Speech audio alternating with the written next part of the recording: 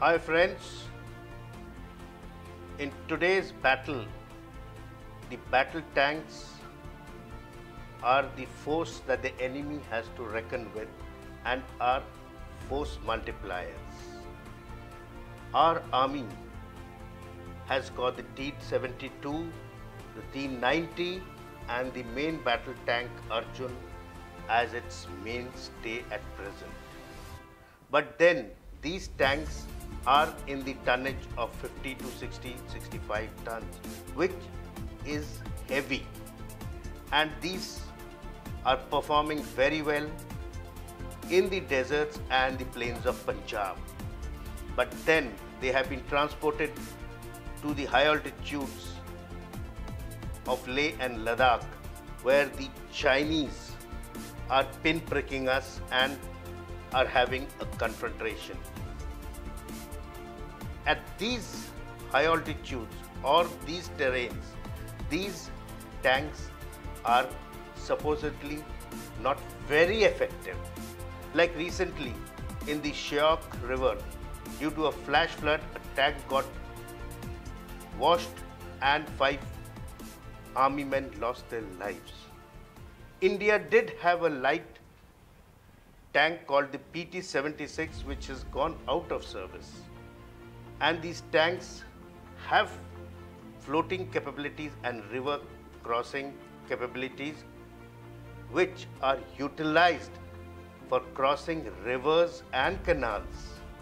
Then we have the infantry combat vehicle which transports the troops from a place to another place and can also float across rivers and canals, but then to sustain the flash floods is difficult because the tank floating capabilities tend to go out of control.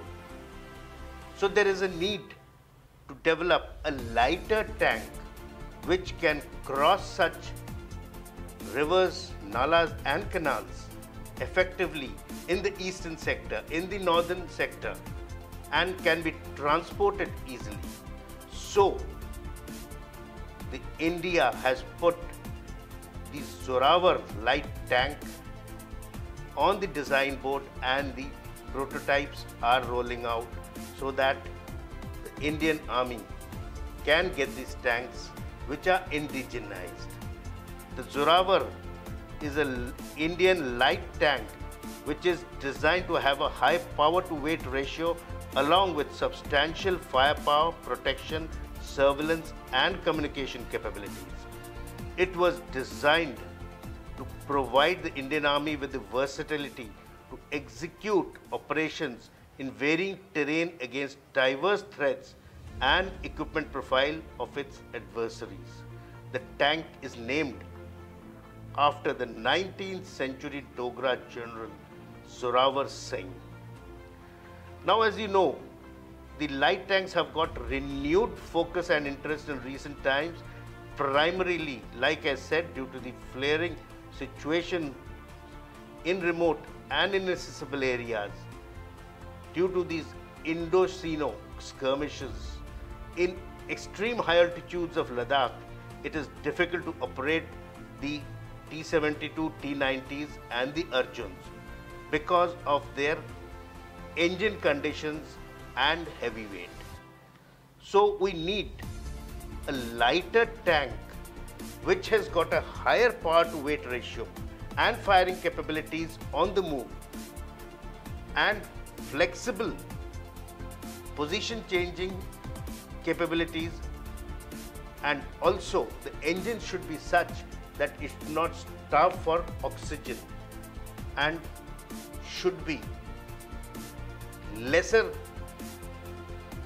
logistic backup oriented and be self-sustaining. The crew should be able to handle the tank in very harsh and inaccessible conditions. So what are the requirements for a light tank?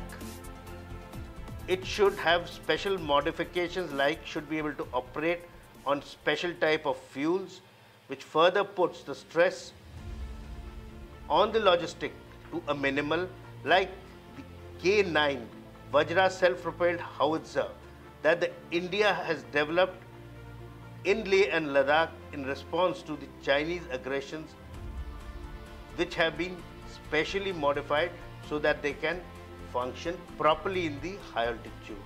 And also the Indian Army has found out that the Chinese side has deployed Type 15 tanks, which had significant advantage over the assets the Indian Army was fielding at the height of the Galwan Valley.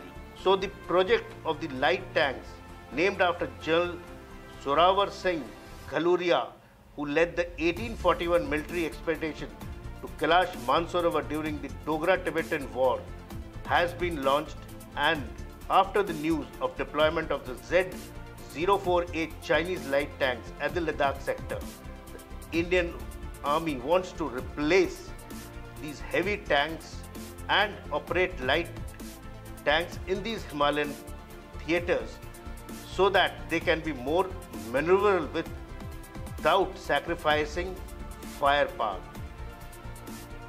The General Staff qualitative requirements or the GSQR has been finalized, and in September 22 the acceptance of necessity has been done.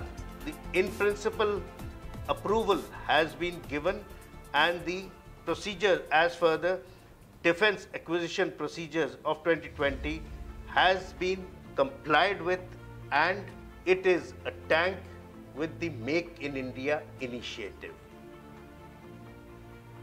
So at the Def Expo, the model was unveiled, and it is proposed that the Indian Army will procure 700 of these tanks once the prototype is tested out in these high altitudes,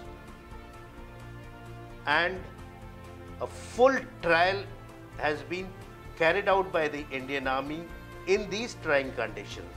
This new light tank is supposed to be light and maneuverable without sacrificing the firepower.